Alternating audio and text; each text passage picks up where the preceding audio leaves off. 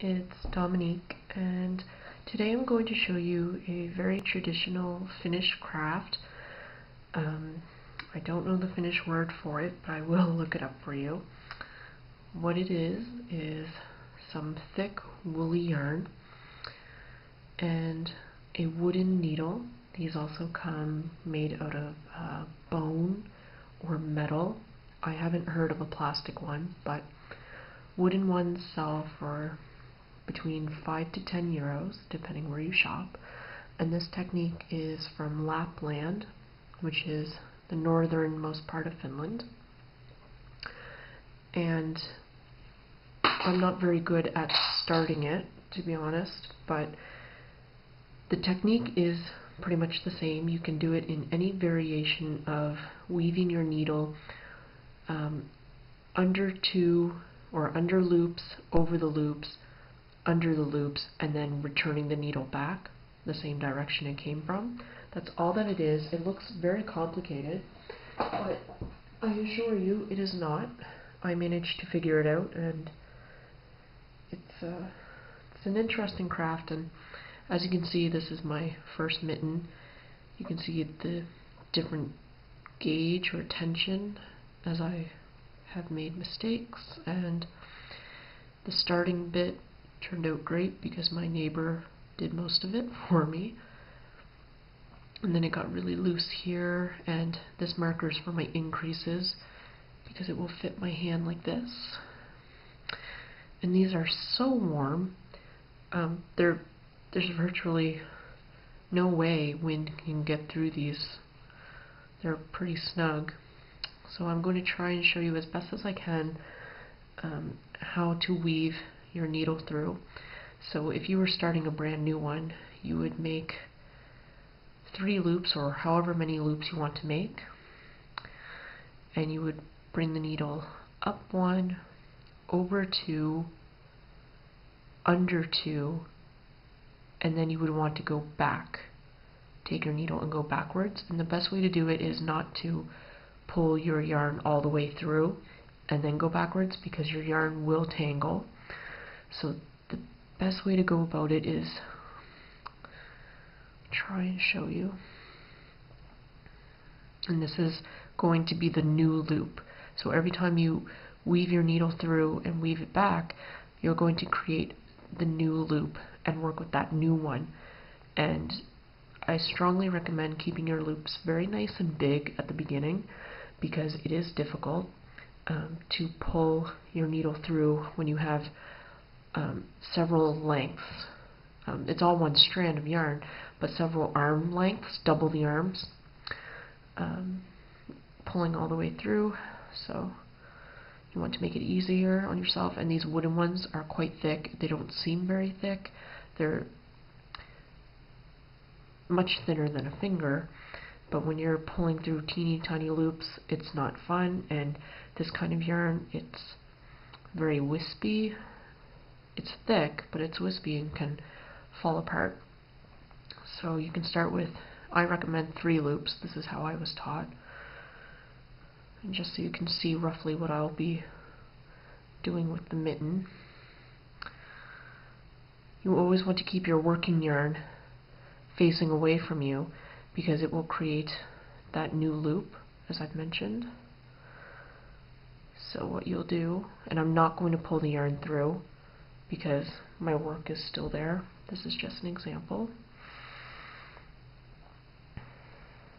So ignore this, ignore your working yarn. The main focus is your needle. Up 1, over 2, under 2, and then to go back, you don't want to go downwards.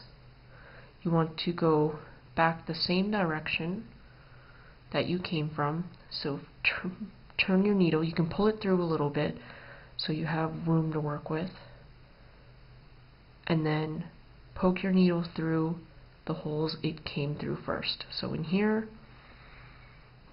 and in here. And don't pull all the way too tightly, because you don't want to lose your new loop. So I'll try and show you as best as I can with dark yarn.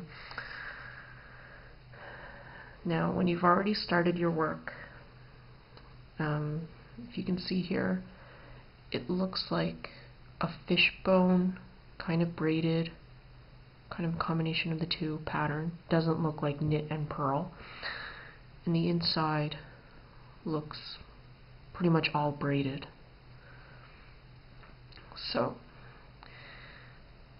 what I'm doing is I'm picking up a stitch. I'm going under 2. At the beginning I went under 1 because I only had 3 loops, but now that I have an even amount of stitches, I can afford to go under 2,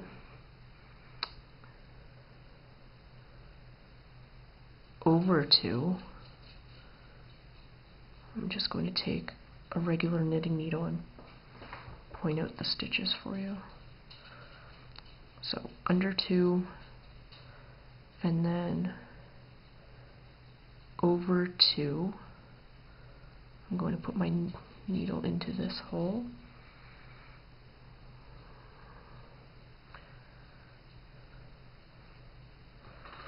And then under 2 more. So to find the 2, you want the 2 that are closest together. So this is 1, and the next one that is directly beside it, it might look like it's part of a braid. That's the one you want to pick up as well. So I'm under 2, over 2, and under 2. Now this is where I personally tend to pull my needle down a bit so I have some space, and this is where I kind of turn my work sideways and I twist my needle to go back in without pulling my yarn all the way through, or else it will tangle, and that is a pain in the neck. And I use my other finger to open up the holes a bit. So I'm going back under 2 and over these 2 once I get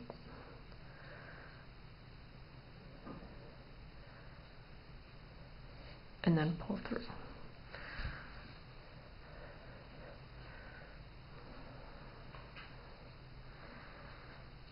And I've just made a new loop. So when you're starting, keep your loops nice and big, and as you work your piece, it will tighten itself up automatically without you having to do so. As you can see in what I did in my work here, I went really loose rings here, not, semi-loose here, super loose here, and then it's significantly tighter here because I became more comfortable with my actions, and I was able to weave my needle in well enough that I don't have to have it super huge like when I first started like that. So now I'm comfortable enough that I can tighten it a little bit more, and you can stretch out your work so that way you can see the pattern. So once again, I'm just going to stretch out the other loop. So pick up a stitch from the edge. So under 2, over 2, and then under 2 more.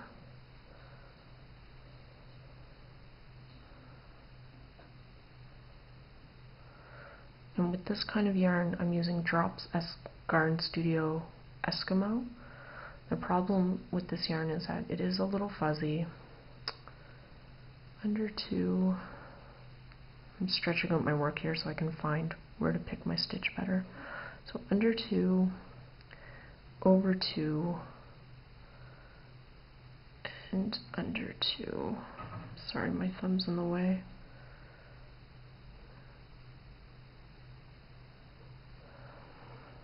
There we go. And then push my needle a little bit, but not all the way, and twist your needle and feed it back the way it came. And because I pulled my last loop too tight, I'm having some minor difficulty with twisting my needle.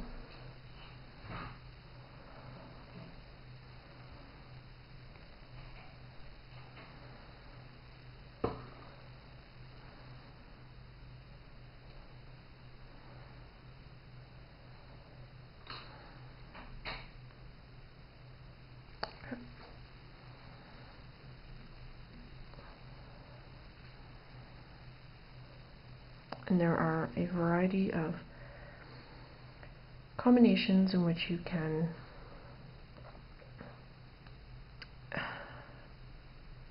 do, under 2, over 3, under 2, whichever your pattern calls for. But for me, this is what I was taught, just 2, 2, and 2. And it seems to work for me. I'm really pushing my needle through because the previous stitch was way too tight. So be very, very careful you don't pull too tight, or else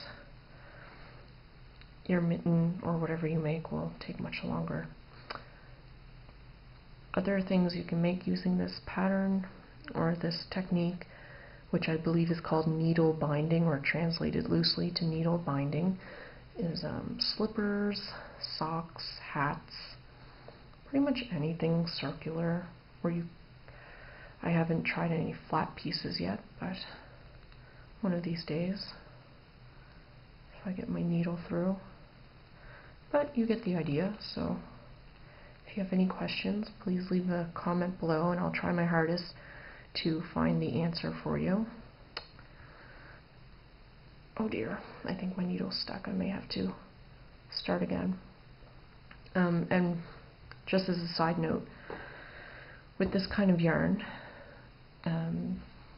when you run out of your strand of yarn and you need to bind or attach another piece, the best way is taking a felting needle and felting the two ends together. That way it's secure. Some people split it open and braid it into the new piece. I personally can't braid tight enough that it will stick. I cheated and I made a knot, a small knot, and then I rubbed it together very hard and very quickly to kind of felt the yarn together and seal the knot, and that helped. But knots are not recommended because you have to pull them through so many loops. So I hope this helps a little bit and you were able to understand, and when I start my second mitten, I'll try to make a better tutorial of the beginning. Thank you so much for watching and have a great day.